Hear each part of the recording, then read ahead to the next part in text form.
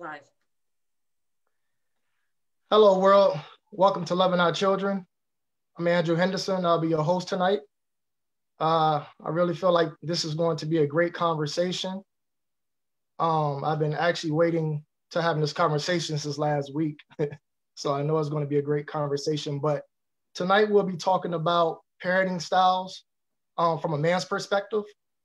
There are a lot of families around the world who have teenagers who have young kids.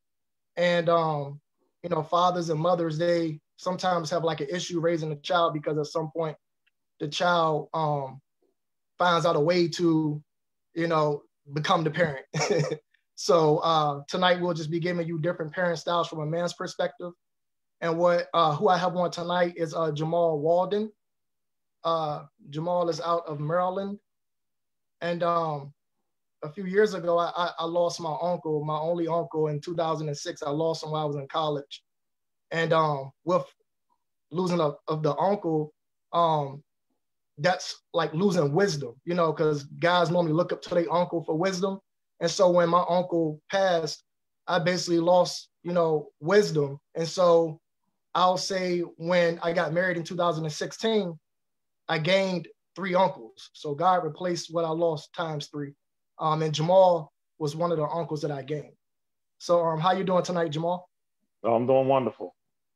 Okay. It's great seeing you. Like I said, I've really been waiting to have this conversation since last week. So let's just go ahead and get right into it.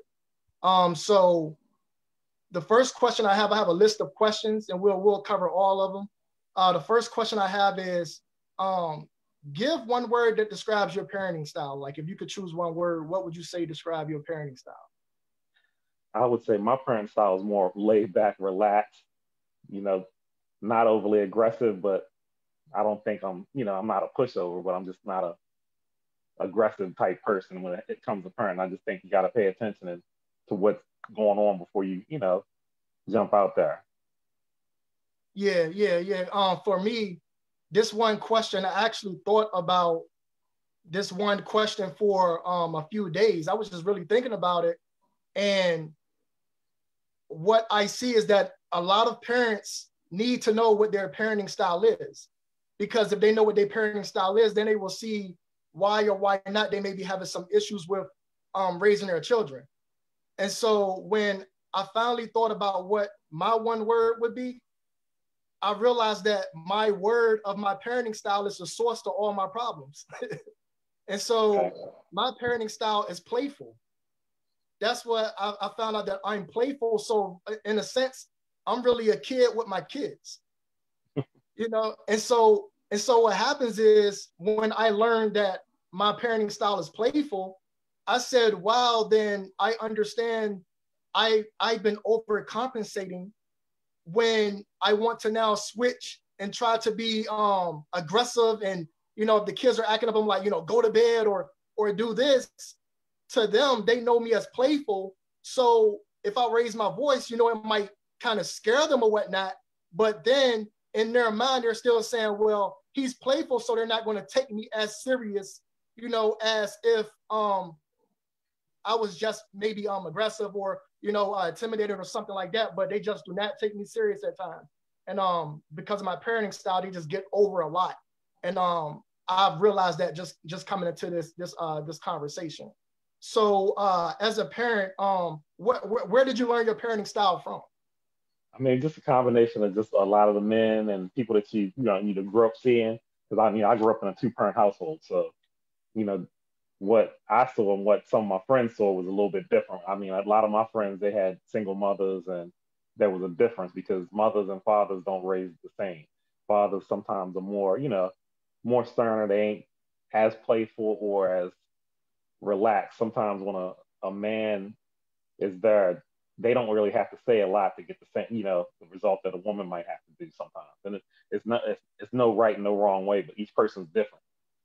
Some children need aggressiveness and some need, laid back. But it's just, you got to read each child differently and find out what they need and figure out how you're going to deal with them. That's actually a great answer because I've known you for a few years now, and I've seen your son Actually, I've seen him, on his journey of going from a teenager to becoming a man. But I've never really paid attention to you as a parent, in terms of how your interactions are, in terms of raising a teenager and into a man. I didn't really pay attention to that until this weekend. And it was something that happened with Prescott. I'll cover that in a minute. But what I've noticed about your son is it seems like he's always been far past his years in terms of he's very mature, and he's always been mature. And I've really never seen an interaction to where he's disrespected you, or to where you had to like really raise your voice at him or anything. And so he's in the military. He's in the Marines. The Marines, yes. Mm-hmm. Okay, so I went to a military school, and we had all the branches at the Citadel. And at the military school, the Marines was like the Super Bowl of all the forces.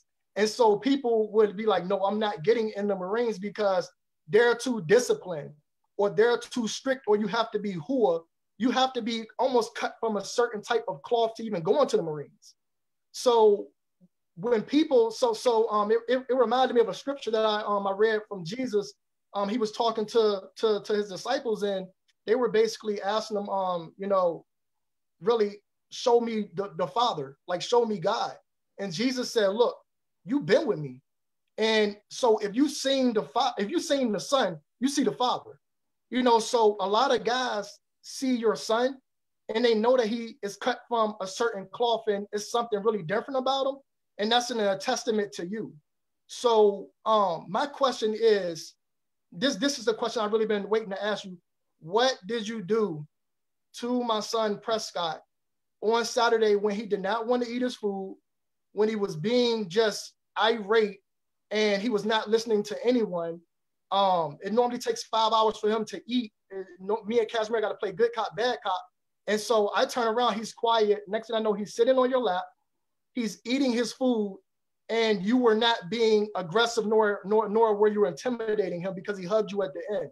So like, what was that? Can you explain to us, like, what exactly did you do in that moment?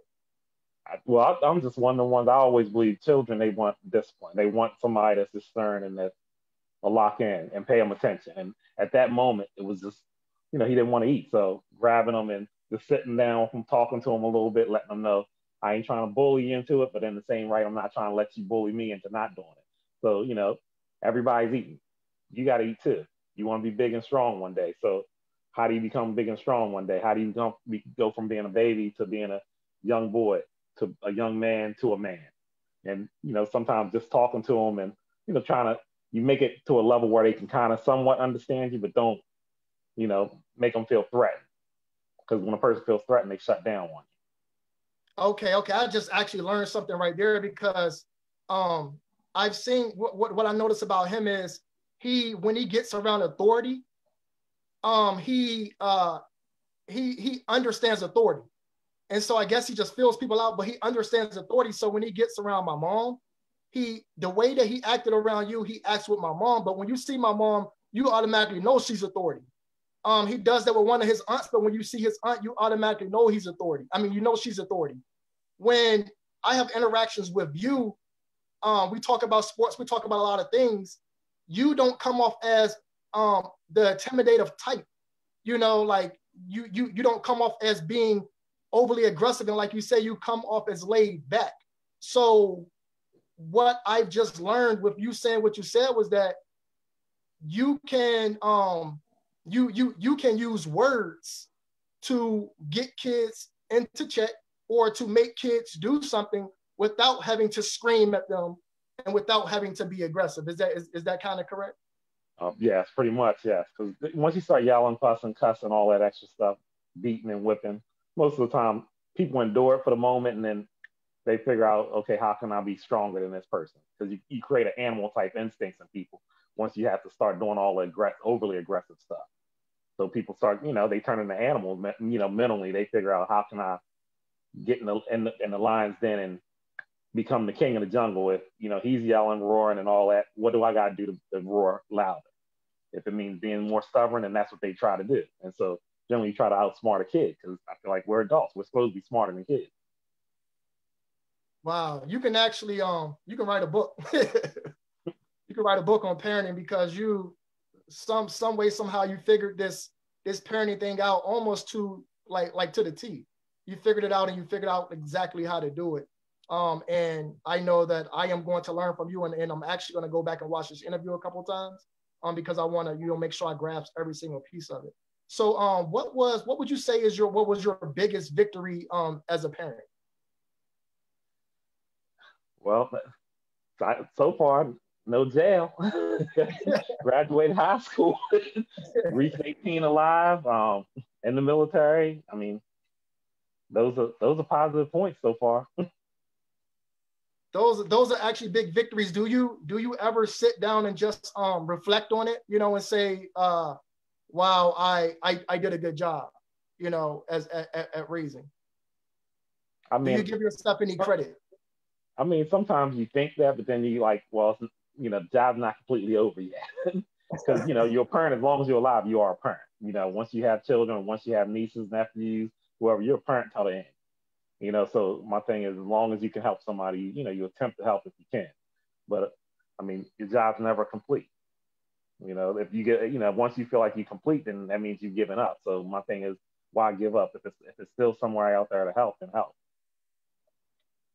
Great answer. So if that's the case, what do you feel your greatest struggle has been as a parent then? Do you have any struggles that you I mean, I would say sometimes I'm not, as a parent, I'm not aggressive. So I'll talk with you and, try to let you make decisions. And that was like my thing. I'm not one that's going to make you do something because that's what I know you should do. I'm going to try to find a way to make you make a decision for yourself in some manner. Because if I make the decision for you, I mean, just like with our parents, of us, and so forth, aunts, uncles, grandparents, if we ain't do everything that they wanted us to do, but if you can kind of allow them to make decisions for themselves, then they can be happy with the decisions they make. And sometimes they won't. They might deviate a little bit, but they won't go but so far off. Yes. So with me, I know growing up, my mom, she made a lot of decisions for me. Really up until I was probably like 18, she made like a lot of decisions to where I was calling her for, Mom, what do I say when I go to a doctor's appointment? Or Mom, what do I do in this scenario? Mom, how do I apply, like fill out this application to get this apartment? So she was really doing everything for each of her kids. So with you say that you allow kids to put them in a position to where they make decisions on their own. Is there a certain age that you start prepping them for that at, or what? Well, I mean, it starts with, if you have them in sports or activities of any type, then you kind of lead them towards things, and you put them in positions where they have to make some decisions. But of course, if it's something, there's parent decisions, there's kid decisions, and kid decisions is, you got to let them play with friends and stuff like that. But every friend ain't going to be the type of friend that you really want them to play with, but you got to teach them how to make good decisions with whoever their friends are. And, you lead them, guide them, and let them see you interact with people that ain't, because we all, as adults, we all have friends and family members, some that you can be around and they always on point. Then there's some that's like questionable. But if you shelter your kids from the questionable people, that's one of the learning lessons that you kind of are keeping from them, because them seeing you interact with people that on all levels, whether it be spiritual, whether it be worldly, whether it be work-wise, them seeing how you interact and how to keep everybody in the proper box where they belong, I think it's a benefit to kids. But if they see you treating people wrong, as parents, your kids are watching what you do. So you don't really want to treat people wrong, no matter who they are, whether they good people, bad people, or whatever. Everybody deserves respect. So when your children see you giving everybody respect, the chance is they're going to give respect. If they see you naturally love everybody, they probably will naturally love everybody. You're actually correct. Yeah, you're correct on that. You have a point, because I know of my son, well, really with kids, period. Kids, they watch their parents and they watch every single detail. They watch every move you make, and sometimes you're not even paying attention to them watching you. You don't even see them watching you. They might be watching you, from the side or from a distance or something, but they watch everything that you do. So my interaction with my son is, like I said, I play with him, but then I get, I'm stern with him, and then I keep him out of harm's way. So if I see him climbing or something, I'll, tell him I'll let him down. Or if I see him, running out in the street or something like that, I'll stop him. Or, trying to play with an electrical socket or something as a young kid, I'll stop him. And so I wasn't like, I did not know that he was paying attention to everything that I was doing, and even my interactions with other people, until we moved from North Carolina here to Pennsylvania. And here he has a nephew, Evan, that's a year younger than him. And the way that he interacts with him, sometimes he acts like how I interact with him. So he'll be like, don't do that, or get down, or, be careful, or he'll give him a hug, so, and then I'll sit back and I'll be like, wow, he actually learned that from me, so it's almost like I put some fruit into him, and then I am seeing the fruit grow. I'm seeing a tree. I planted a seed in it, and I'm seeing the tree grow right in front of my face. Yeah. So like, what things did you try before you learned your actual parenting style that worked, and some things that maybe didn't work? Like, were there some things that you tried, like you screamed or you tried to be aggressive? Kind of touch bases on that. Well, I mean, I never really was.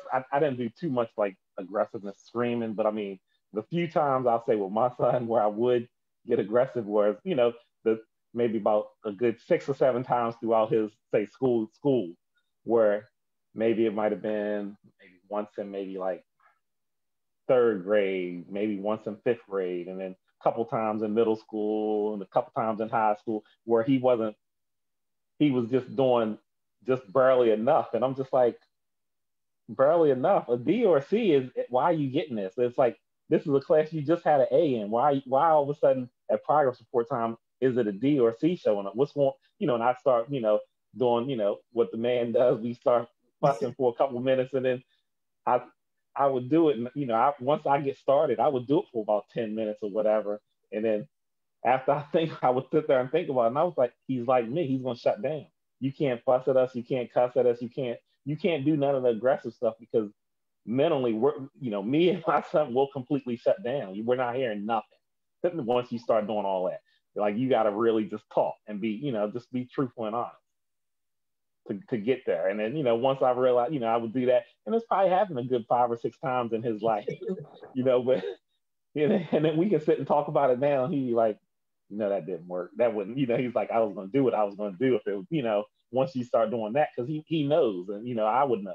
But it was just things, sometimes just him seeing that side, I think, made our relationship better, because he knows I don't want to be that person. So for me to sit there and fuss and do all that, I don't want to be that person with you. And he knew I didn't want to be that person. And so me and him always had a great relationship, because, them few times when I would do that, he would see if he just does what the minimum things that I feel all kids should naturally do. Yeah. You're not ever going to get that from me.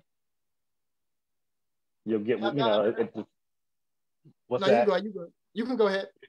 Oh, no, but I was just saying, pretty much that was just a way where, our communication worked better when, we both, I knew what he needed and he knew what I, my expectations, and it just blended better. And we can sit and talk and laugh about stuff now. Okay, so since you, the question I have, this is not even a question, but it's a good one. Since you understand, and he's like you, since you know like what things that can trigger you or him to shut down, have there ever been, as him as a man, has there ever been any time where you had a conversation on what would happen in those scenarios if someone else was to kind of trigger that? Do he, like, is that instilled in him to where he knows how to act if someone else triggers something for him to shut down? And he knows how to, because he'll talk about it, like, we pretty much talk like every weekend normally, with him being stationed down in North Carolina. And he'll say how sometimes just being around some of the other different people, he watches how they, he's not a partier or anything, so he says how sometimes they be bringing alcohol back into the barracks and everything, and he says they get caught, and he said so pretty much they get shut down. He says, he just says how dumb, these are grown men, but they do some of the dumbest things, and he's just sitting there like, that ain't him. He might go like to other people, some of the people that have their own places, houses, just to be part of the soldier, lifestyle, whatever, and just to get off base sometimes. But he says it's just not. He don't need all that, the extra, because he just likes to stay under the radar, do what he got to do, and he says his thing is he's trying to learn what he can learn and make his money. Yeah. No, that's actually like he's really, really a good kid. Like I could talk great things about him. I don't really have nothing bad to say about the kid. Sometimes I look at him and be like, man, I gotta, he kind of checks me because I'm like, I'm acting immature right now. We all have our moments. We all have our moments. So what advice would you give to a father that's having a difficult time raising a child that might be like disrespectful or undisciplined? What advice would you give to that father that's having like a difficult time? Well, I mean, sometimes I would say check, just watch the surroundings of what the child's around. And sometimes it could be the parent. It could be the parents. It could be the mother, the father. It could be the grandparents, the other siblings, because they're watching everything that's around them. So generally, they're picking up off of something somewhere, a television, radio. To me, the more time you can spend with your kids, if you can catch it early enough, then you can probably avoid a lot of that foolishness. But it's really, it's really once you realize that it's headed this direction. Because I mean, I do have friends that have kids that's like, they have problems with them. I mean, pretty much are, when kids is already in elementary school and they come have an interaction with police, something's wrong. That's not normal. But when you look at their situations, they have relationships or other parents that's already having interactions with the law enforcement, incarcerated, things of that sort. So it's you already are prepping your children, and sometimes you don't even realize if all your so-called best friends are in the system in some manner, and your kids those are the people you are more free to have your kids around 24/7. It's at some point you're going to lose a child here or there.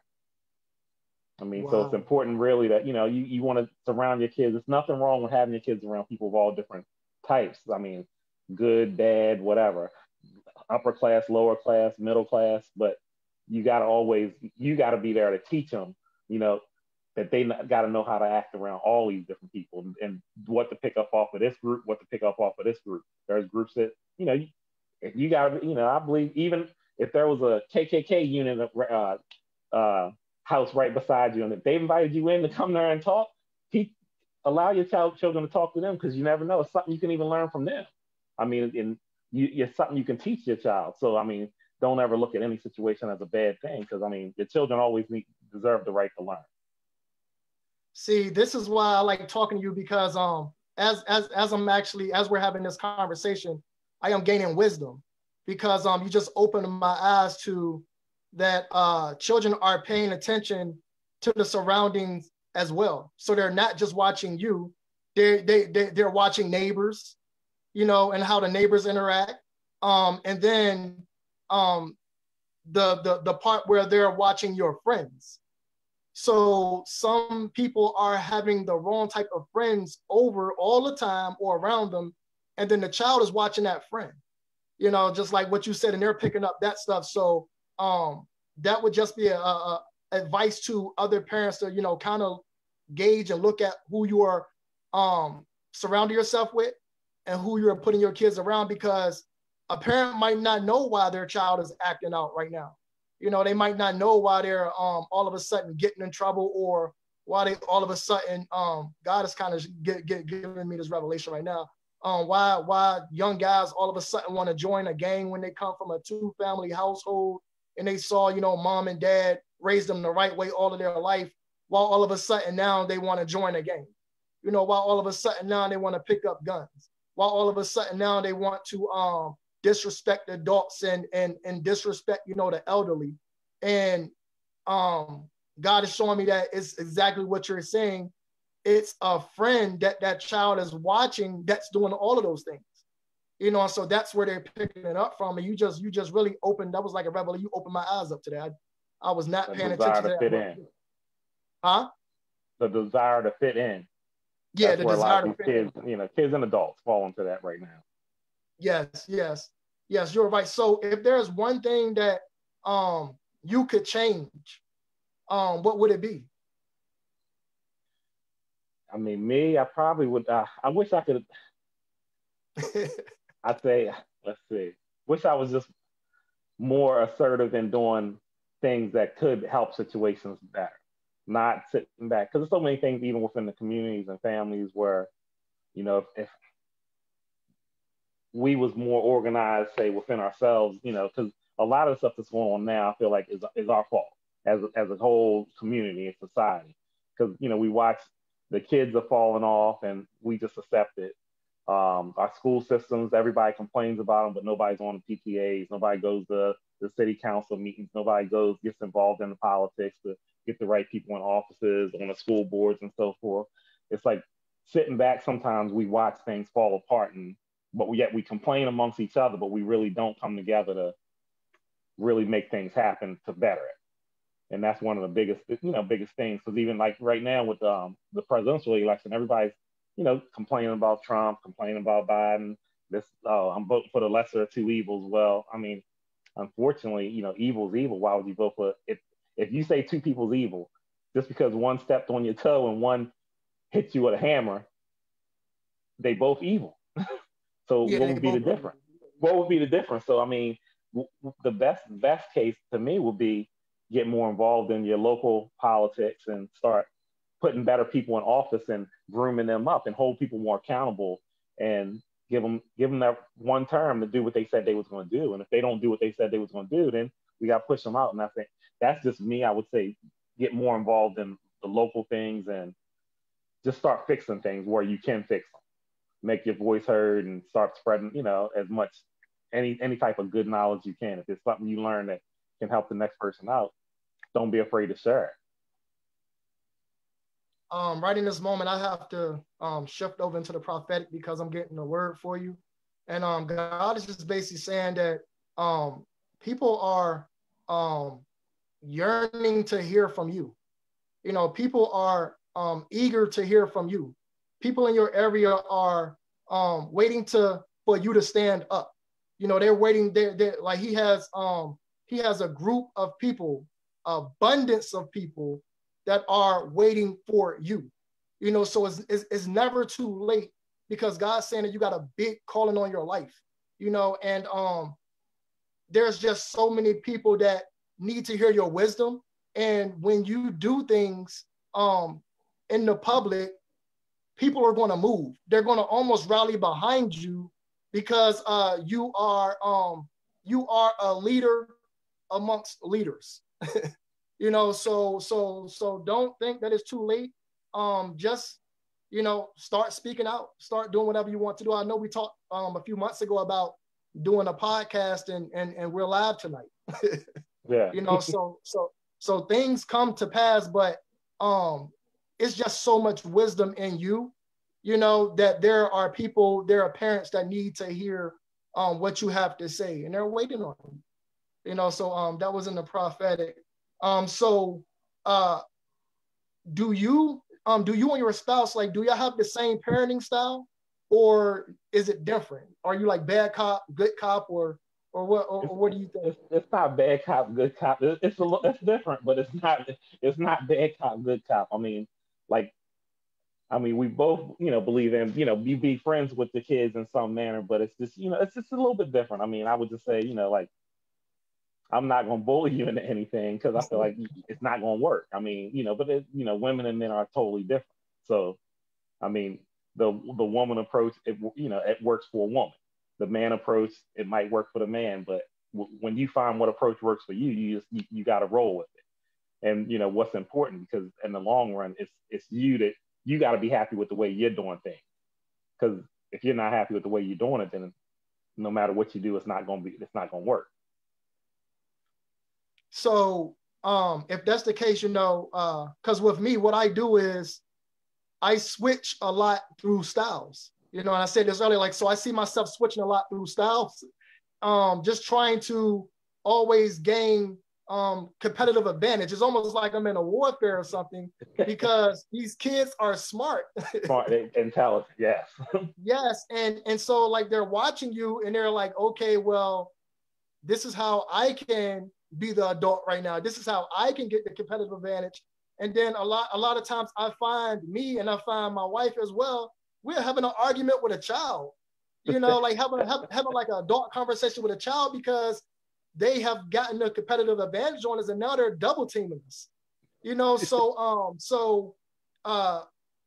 with you sticking to what you know is best, do you believe that that's good, for the parent once they figure out one style to stay with it because the children are watching? Is that what you're kind of saying?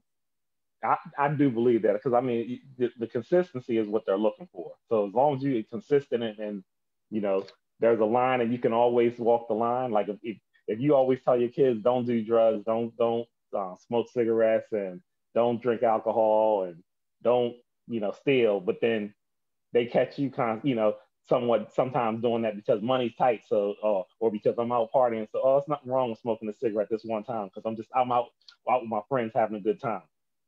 So your kids are really looking at you, and they judging you just the way that you probably are judging them. So I mean, it's important that you give them a baseline and you pretty much try your best to stay on that baseline. I mean, my son doesn't smoke and drink, but I mean, he never told me, and I'm not really, I'm not into smoking and drinking, but I never sheltered him away from people that did do that, but he knows what I didn't do. And I always, let him know that, that's not for me. Why? Because, there's people in my family that had alcohol problems and drug problems. I don't know, genetically, maybe I might've been the one that got addicted. So that wasn't something I was ever going to be into. When I was younger, I did, I would drink with my friends and stuff like that, but it wasn't, I didn't, that's not something as, the older I got, I didn't want to do that. Yeah. No, that's an actual great answer. So like, we've just identified, once you understand what your style is, kind of stick with it and go with it and roll with it. So you don't get, flip flop for the child, how I am. But is there anything else that you see, other parents, like mistakes that they may be making that like you think that they can correct? Is there something that you think that other mistakes that they make? Well, I would say sometimes it's just you got to parent yourself. You can't worry about what people are saying about your parenting style and all that. Once you know something and you feel it works and you stick with it, because no matter what you do, whether it's right or wrong, whether how it is, people's always gonna have an opinion, and you can't really dwell on everybody else's opinion. If you know what you're doing is working and it's right, and your child's going in the right path, it's like you stick with it. I mean, sometimes people's gonna look and they gonna assume something off of your relationship with your child based on what they think. But if you ain't my child or me, how can you really have an opinion of it? You gotta be, what I'm saying? Like sometimes people look at situations and they assume they know what's up between this and that, but they don't have a clue. So you establish your relationship with your child, you teach them the right way, and don't sit there and look just because these two parents, they go to Aruba every spring and summer. You feel like, oh, I gotta take my bill money and satisfy my child, and we going to Aruba too. And no good and well, you don't got Aruba, income. Yeah. Sometimes you gotta find your place, and your child will be grateful if they know you work hard and you're giving them the best that you can give them. You communicate with them where you need to communicate. Don't over communicate with a child because they're a child. I mean, children don't need to know everything. It's certain, allow a child to live the child life and they won't be stressed. But if you bring them into an adult life, they're going to start getting stressed and life gets hard.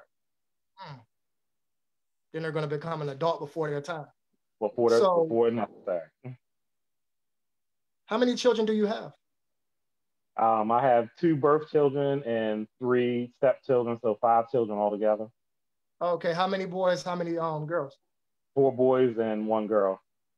Okay, okay. So now I have a question because um, I think you kind of touched bases on it earlier, but this is it's for me, but I know it's for other people as well. And I want some clarity on it. So when you say that you find your style and you stick to it, is every child the same? Do you have the same style for every child and stick with it, or do you have to find out what style that child needs? Parenting style. More so, you need to find out what each child needs. Because some children are going to need a little bit more attention or a little bit more of this than other children. So as long as you can figure out where each child is, then it's probably easier. If you try to, if you try to treat, you can't treat a girl exactly like a boy because that don't always float, but you can try, but I mean, I don't know if that's really, because, a lot of times little girls are a little bit more sensitive than little boys. Things that boys want to do is a little bit different than what girls want to do. You can buy some Barbie dolls and you can go out and play with, your daughter. But if you take, Preston and you try to play with some Barbie dolls, he's going to probably start ripping the heads off and you're going to be like, man, I just paid all this money for this. So it's like, you got to find, activities for each person and mentally, emotionally, figure out what works with each person. Yeah, I'm gonna actually take that advice because what I've been doing is I treat and I act the same with each child. And so I haven't been taking the time to see what is the correct style that each child is more receptive to. So it's almost like I'm trying to make them into the same person. And if you look at the school system, you'll see that sometimes that don't work, trying to teach everybody the same way. Same, yep. Some people don't fit within that type of teaching, and then you put them outside the box and say that they're might not be as smart as this person, but they're just not receptive to that type of learning environment. That don't mean that they're not as smart as the other person, but they're just not as receptive. So I just find myself doing that a lot, just being the same way towards them, and I have yet to see which style works the best for each child. So I'm actually going to, moving forward, I will incorporate that as well. So you are, like I said, you are giving me wisdom as an uncle as you speak. So what would you say is the most important part of being a parent to a child? What would you say the most important part of being a parent is? I mean, just truly loving them and truly caring, and just being the best person that you can be, and allowing them to let them know that no matter what, you want to be there for them. But there's greater things in store for you, but you just got to put your own effort in. Your effort ain't my effort ain't your effort, but I can be there for you and I can help support you where I need to, where you need assistance. But I'm here for advice. I'm here to help you, guide you through the path. But at some point, you got to be able to listen to what I'm saying and watch how I've walked through some paths, and hopefully, you can find a better path, and your path will be even greater than my path.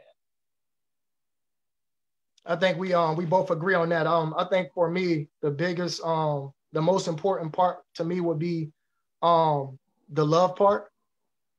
Just teaching them love, and then showing them what love is, and then also showing them to love their neighbors, as themselves.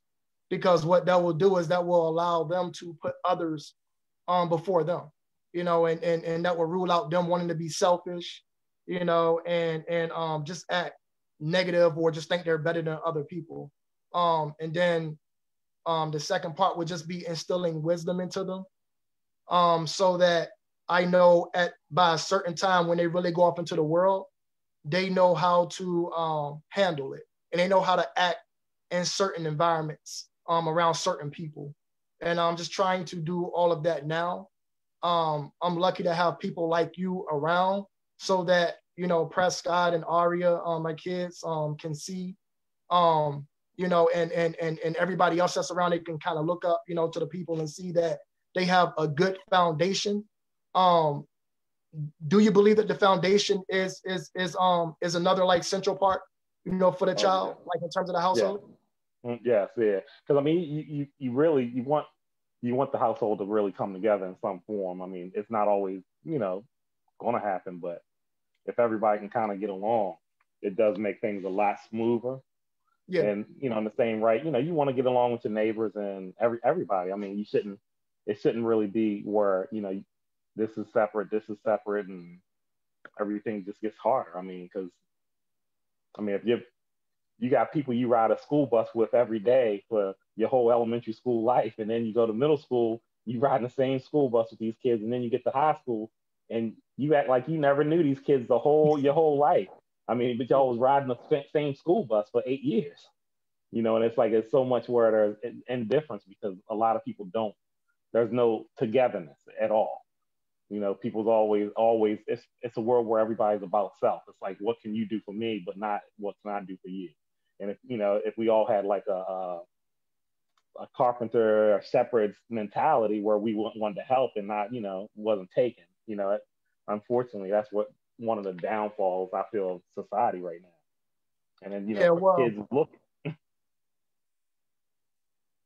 well, the whole Corbett thing hit, and we're still going through it. So that has kind of from what I see from just a world perspective, that has kind of shifted eyes back onto the family, to where the family is starting to do more things at home with each other, playing games or having discussions, having conversations, sitting at the table, actually eating dinner together there. So now, just because of this virus, they're starting to do things that we were really getting away from, and creating that environment at the house that the children really, really need, And so, what like have you been having? Because I know you have a younger child. Like, have you been having any issues with the whole Corbett, like in terms of maybe it making the child depressed or creating some stress and anxiety because they can't be in school? Have you been having any issues with that? And if so, how are you dealing with it? Well, I think one of the biggest problems with the COVID right now with the school, is the kids really do need the school, but it's not. I don't think I wouldn't want the schools at the sake of risking health or anything, but I think the kids are lacking because we do underappreciate teachers and our school systems at times, and they aren't appreciated the way they probably should be appreciated. But a lot of these kids, they need that form of structure because unfortunately in the homes we don't create educational structure that's needed for the kids to be successful. So kids that they might struggle with their English at home because they're going on a laptop right now. But if they was in a classroom setting where the teacher kind of was walking around every now and then, calling them to the desk and working with them, it would make it easier on the kids because, unfortunately, when you home, you don't know something, you can kind of, be like, oh, I don't know how to do that and kind of shut it down. But when you're in a school, you don't know how to do something, it takes a lot for the teacher to just leave you be and let you not still work on it. And then your pride alone, even the things you don't know how to do, you'll figure out how to do it enough to at least pass whatever the project is you got to pass. Yes, So I yes, think, it's harder with the kids being home and, they are losing out on some of that because, they get, you get the emails from the teachers saying that the child didn't do this or didn't do that. And it's like, what are you going to do? You're the parent, you at work. How do you fix that? You start fussing, cussing, yelling, wanting to come home and, rip down everything, take away everything. Well, they still going to be home and ain't going to change nothing. Because at that point, if the child isn't doing something, you can't make them do something at that point because in their mind, they're determined to shut down. Yes, so I I think know. going Like, to school work. I know with us, we have to homeschool Aria right now, and so what it has shown me and Kashmira is the teachers have to deal with a lot. Not so not only are they really being teachers in that classroom, they're really being parents as well. So you have to kind of regulate everybody's emotions. You got to quiet the class down, and then you got to make sure that everybody's doing their work. So just being home with Aubrey and homeschooling her just gave me a new respect for teachers and how much they got to go through and endure and just to be that profession. It's serious. So the last question I have for you is, when I listen to you talk, I see that there's some type of discipline structure that you are pulling from. So how do parents establish discipline in the house? You know, like what, like do you create like some type of structure that the kids gotta abide by, like some type of what I'm trying to say, like some type of calendar, you do this hour, you do this hour. Like how would you recommend parents create some type of discipline structure in the household? Well, I mean, a lot of discipline has to start within yourself. You can't really, I don't think you can create discipline for a child if you haven't yet created anything for yourself.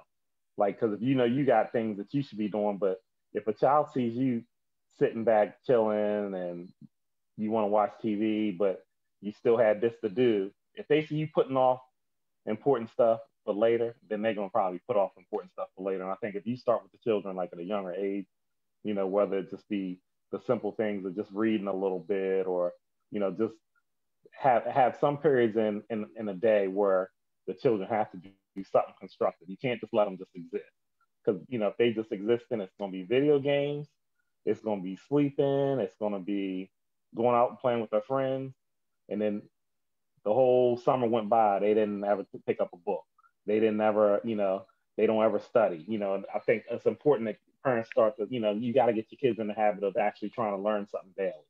You know, and it could be something as simple as just learn one word that you didn't know. You know, if you can figure out how to get your child to really open up a book, or color something, do something that teach them something, maybe show them a piece of artwork and then talk to them about it if that's something you can do. You know, because it's always something that they can learn on. And like when I was a kid, I hated reading, you know, but, and it wasn't necessarily reading because I read the newspaper, but I only read the sports section and then the entertainment section. And I would read it every single day. And I'm talking about from third grade on. I read the sports section every single day from front to back. But the thing was, I realized when we got to like, you know, having to write papers, I hated writing papers. But I knew as long as I was writing on a sports book or something about sports, I could bang it out. And then, so I pretty much did that until I got to high school. And then it took a while. And then when the teachers started realizing that, they started making me write off, you know what I'm saying? They wouldn't let me write from what I wanted to. And then all of a sudden I was in my struggle mode again, you know? So it's just one of them things where you just got to figure out, find something at a young age that gets them interested in something, you know? So whatever they're interested in, you know, get their, you know, feed off of that for their educational goals. And if you can get them interested in enough to want to do it, then once they get to a, you know, like their high school, their fundamentals is there. And even if they got to write about something they don't necessarily want to write about, their fundamentals is already there and they can still write about something, or they can still do things. So, I mean, it's just important. And I think reading and math is like the two most important things you can ever get your kids to, you know, to learn. And most people struggle with those two things. It's either they're either good with reading or they're good with math, but it's hard to find the kids that's good with both. And I always tell people, me personally, I want to know how to read because I don't want nobody getting over on me. And I got to be good with my math because I like money. So I don't want nobody being able to cheat me out of, even if it's 50 cents. It's my 50 cents. I don't want you cheating me out of it. But I mean, I'm the person that you could give me an extra dollar when I go through your line. And once I realize it, I'm going to come back and I'm going to give that dollar back to you because I didn't earn that dollar. I don't want your dollar if I didn't earn it. Jamal, that was such a, I'm gonna call you Uncle Jamal. That was such a great word of advice. And I mean, you touched on it so good to where I think that, you know, that's where we're going to conclude. Okay. I've really asked all the questions, and I think like when a lot of people go back and listen to this, they're going to see that there's so much fruit and there are so many different things that you've covered tonight that they could begin to implement as parents, and they will see that it will have a lasting and a positive effect on the children. It's a lot of things that I've learned myself, but the reason why I want to conclude on this is I want to leave every parent with a word that you just said. The discipline starts with you. So the discipline starts with you as a parent. You know, so if you can begin to become more disciplined, the child is watching you. And so if the child sees that the parent is disciplined, then the child over time will become disciplined, and it's just a way of life for them.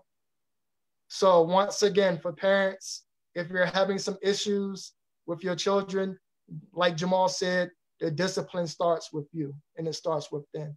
Once again, Jamal, I thank you for being on tonight and sharing your wisdom and your advice to the world. Everyone else, just tune in every fourth Friday of each month. Loving Our Children will be doing a men's talk, and we will get deep, and we will, you know, share advice to the world, and hopefully it can help parents as well as children. But once again, thank you, Jamal. And I'm No Andrew. problem. Thank you, Drew.